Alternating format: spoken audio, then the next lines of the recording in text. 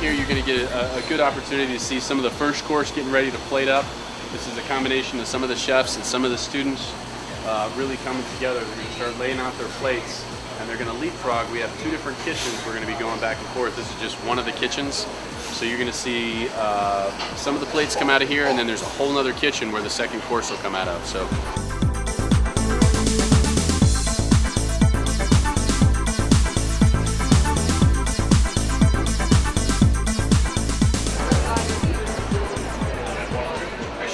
Kitchen number 2.